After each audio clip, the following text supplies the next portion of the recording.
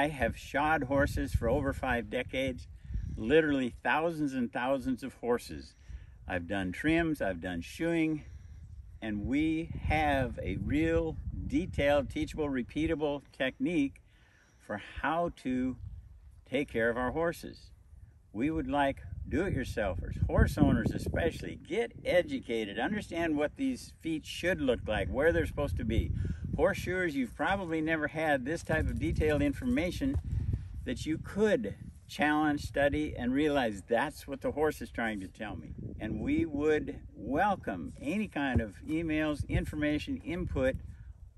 If we're not meeting your specific needs to care for that thin wall, we can recover thin wall horses just by having flexibility in our light shoes.